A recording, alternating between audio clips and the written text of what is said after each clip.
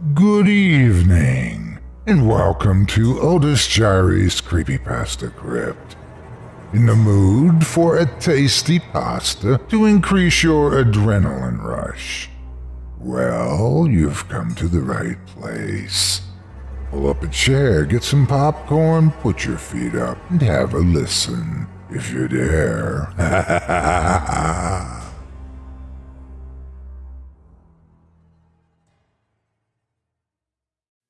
My Mother Loved Music by Slade Hunter.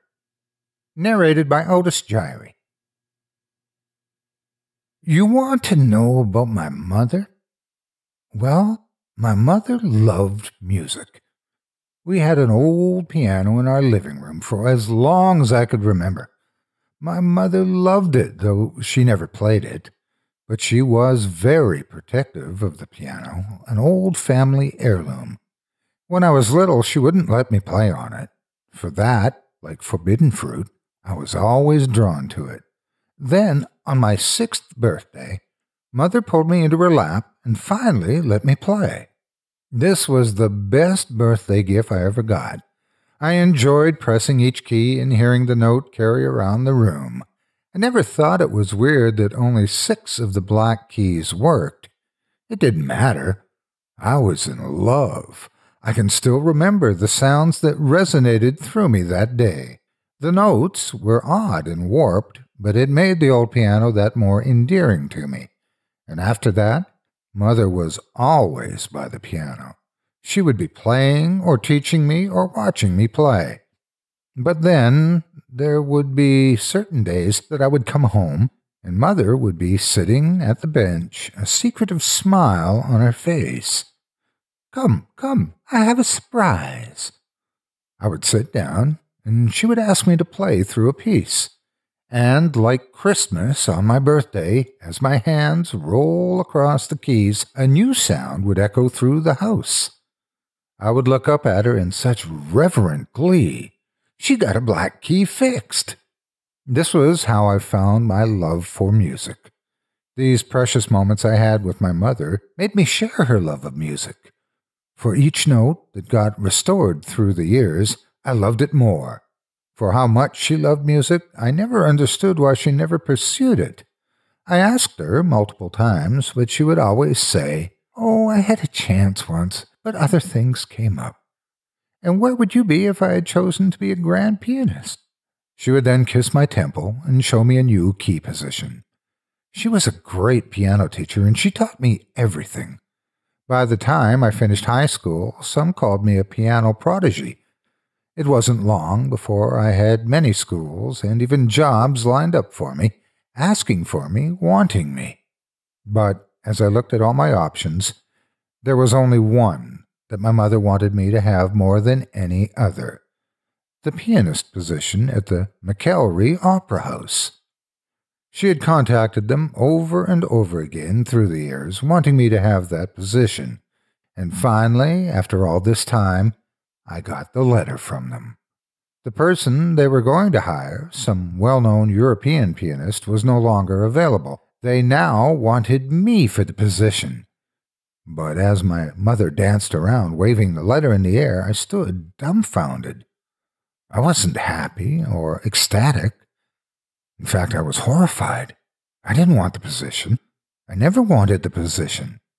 Everyone knew that all McElry pianists were cursed. For the last 20 years, no one has held that position for more than 6 months. Some of the past pianists have had to leave because they got in minor accidents in the theater. Others claim to have received threatening letters.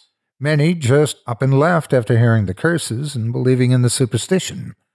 However, those that persevered through the 6 months ended up dead, hanging from the ceiling with dulled piano wire. While some believed the murder, there was no evidence, and all the reports pointed to suicide. And so the curse was started.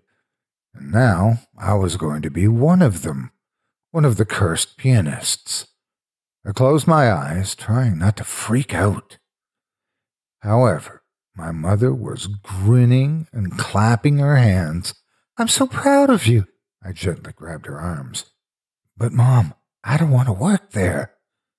She grinned and grabbed my hand to pull me to the living room. "Don't be silly. Come sit down and play me a tune." I sat down, slightly defeated. She was so happy right now I couldn't destroy that. I'd bring it up later. I started to play, and as I hit one of the dead keys, I looked up in surprise as a new note played. I turned to her in surprise. "You fixed the last one?" She nodded excitedly. "Of course. It was a surprise for you getting the job." I faltered in the tune I was playing. "How did you know I'd get the job?" She just grinned and started playing the piano herself, picking up where I left off. "You were destined for that job. I knew the moment that I had to give up that job to have you, that you would make me proud and get my job back." I grabbed her hand, stopping the song yet again. "Wait, that's why you wanted me to have this job? You worked there?" She just grinned and patted my cheek. "Yes, of course. Didn't I tell you? I was destined for that job, and so are you. I made sure that nothing would stand in your way, and I made sure you were perfect. Everything was perfect." She went back to playing as I asked. "Nothing would stand in my way?" She giggled as she changed tempo. "Of course. I trained you to be the best, and I made sure that McGilry would have the position for you whenever you were ready. After all, I'm the one that started the rumors." She couldn't possibly mean that, could she? But by then, everything started to make sense. My mother was the curse. My mother, scared, harmed. Oh my God, what about the deaths? Had my mother killed them? I got up and slowly walked over to the phone.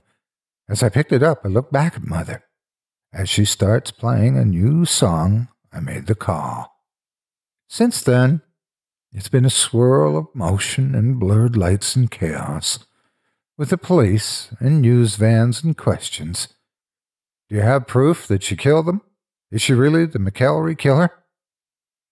I don't know.